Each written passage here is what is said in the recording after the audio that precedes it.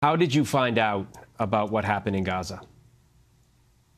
So on the 1st of April, I felt stressed all day, and I didn't know why. And I told him the last day before the day that he was killed, I told him, please always say good night to me.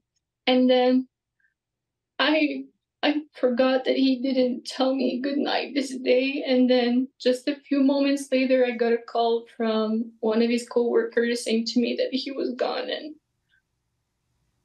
it, I am devastated by this news because he was a part of me, and he's such a loving father to his son, and I don't know how I will explain that to him, that he is now gone.